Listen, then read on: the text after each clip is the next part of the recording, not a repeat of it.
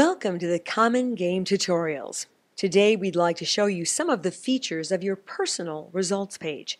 There are two ways you can get to this page. Most often you'll get here by clicking on the link that's emailed to you each week in the Common Game Fast Results email, as shown here. If you're not already receiving this email and would like to sign up, please watch our short tutorial entitled Player Sign Up. The second way to get to your personal results page is to go to the Common Game homepage. Type in your ACBL number and hit Submit. Here, with his permission, we're looking at Craig Hemphill's personal results page. Looking at the page, you'll see three distinct boxes of information: month-to-date attendance, positional results, and prior games. Let's look at the month-to-date attendance box. Here you'll see several columns of information. First, we have boards and date. This shows the dates of the games you've played so far this month. Following one of those dates across the box, next you'll see where you played that game. Then the percent you scored against the Common Game field, where you ranked in the field, the Common Game points earned, if any, and your percent against the club and ACBL Master points earned. The last two columns show you the partner you played with and your power ranking handicap for that game. Most of us are familiar with the concept of handicaps and how they're used to level a playing field. Well, what we do here is similar. So, for example, if your current handicap is minus 6.9, as here, you're expected on average to score a 56.9% game. So, if you score a 60% gross, your net is 53.1% against the field. You can find a more complete explanation of the handicap in our FAQ section.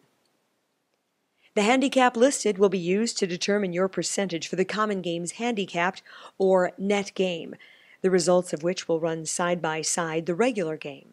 This is another contest we hope will enrich the experience for our players. Okay, let's go back and look at some of these things in more detail. In the Boards and Dates column, if you click on any of those dates, you'll see a complete board summary for that game. This page shows both your club and Common Game results for that day. So here, Craig scored a 51.78% at the club and scored a 53.09% against the larger Common Game field. Below that is the board summary box, which shows the full results against both fields in numerical order by board, 1, 2, 3, etc. In the second box, entitled Ranked by Percent versus Field, the same results are presented, but in a different order. Here the boards are listed in order from your worst result to your best result against the field. This ranking allows you to quickly see where you scored well and where you didn't, giving you a better insight into your play. Then you can zero in on those boards by clicking on the board number, which brings up the hand record and pro analysis for that hand. An asterisk indicates that a pro analysis is available for that hand. Returning to the original personal results page, the second column indicates where you played that particular game. Clicking on the club name brings up that club's page for the Common Game. Here you can find the month-to-date Common Game stats for the players from that club.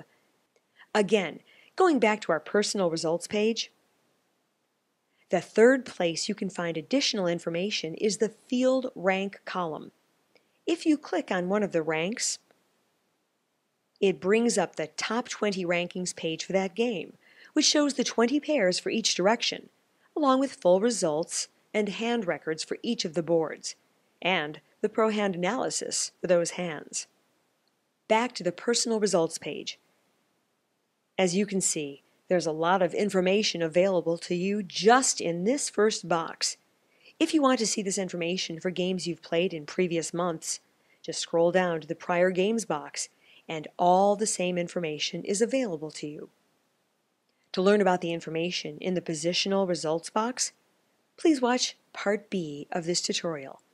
We hope this has been helpful, and thanks for playing the Common Game.